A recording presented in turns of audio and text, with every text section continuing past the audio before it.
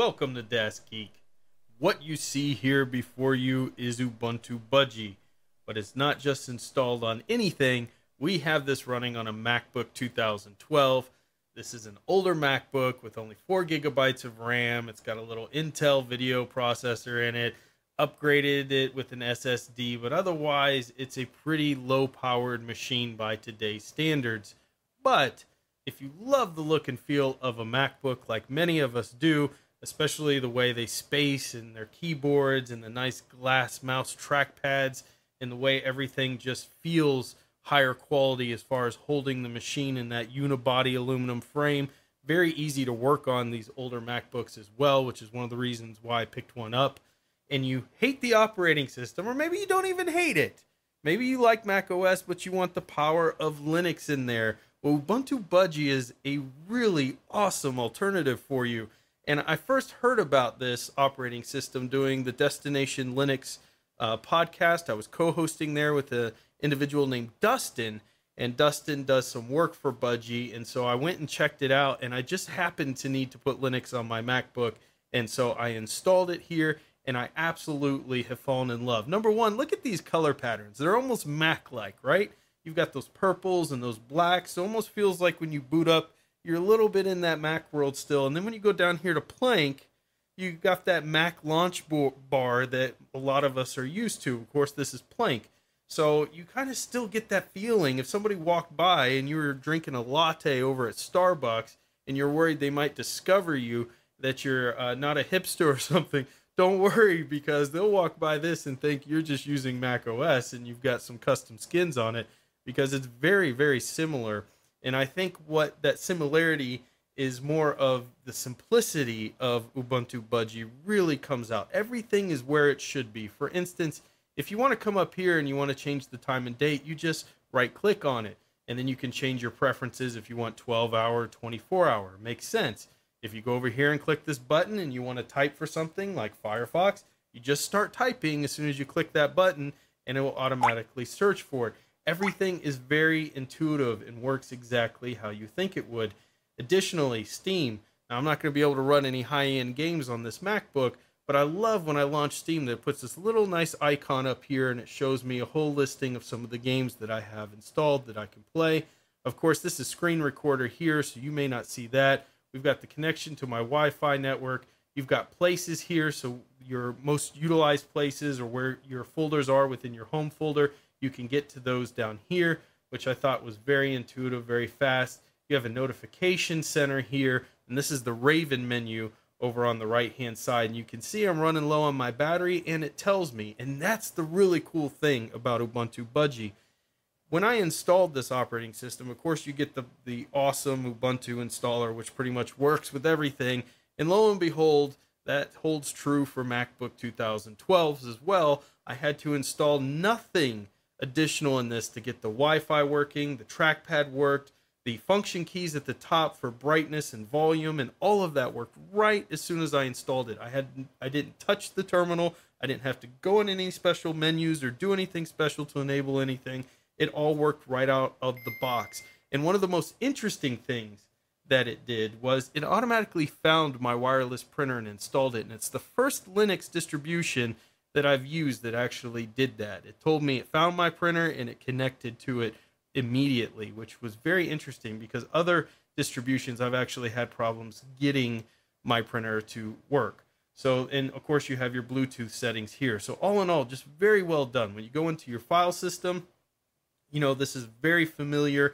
You can make all the changes and adjustments to your folders right here from within this menu system. So you don't have to go outside of it and make adjustments and settings or somewhere else. You can do all of your preferences and things right here within the file menu itself. And I think it just works beautifully. Everything is very simple. It's where it should be. Now, the one exception, the one thing that I really wish they would add that's a very minor annoyance, and you can see I already worked around it, is if I want to drag something to my desktop, I can't.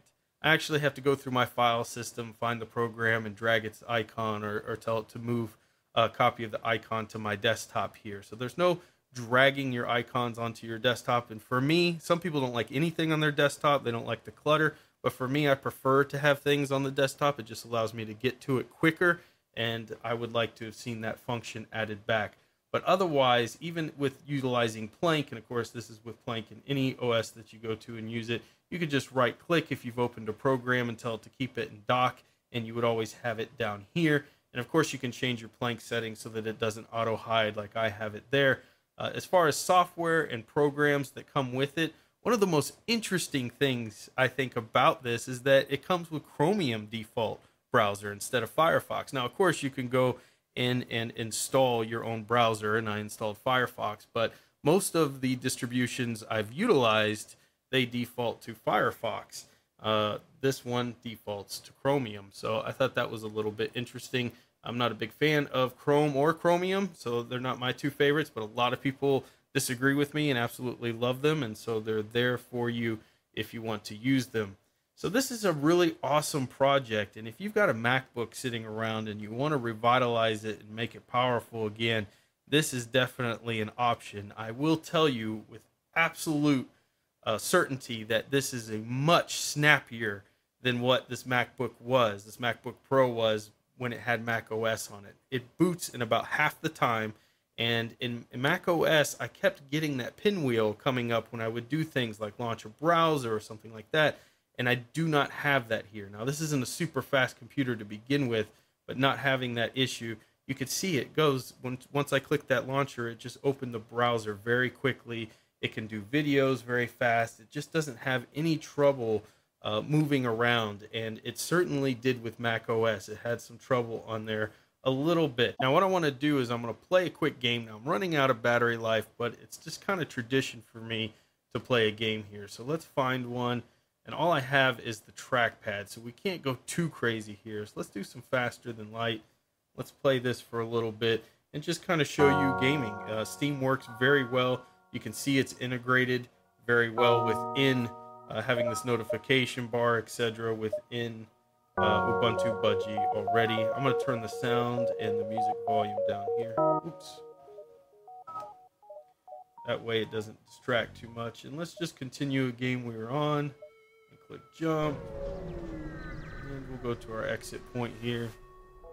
You can see it's moving very quickly. Of course, we're doing screen recording at the same time, but it's not having any issues managing it. There's no slowness, and this isn't a very powerful game, so I'm not expecting you to be super wowed by that.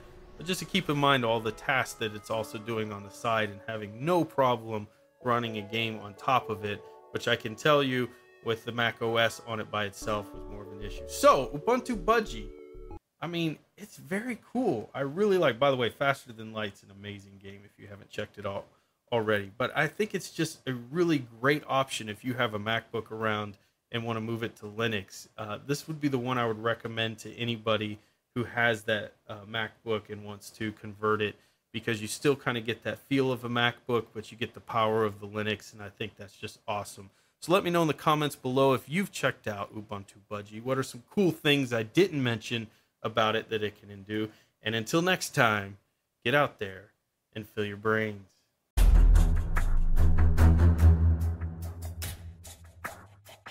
Don't get subscribed. Does not like the video.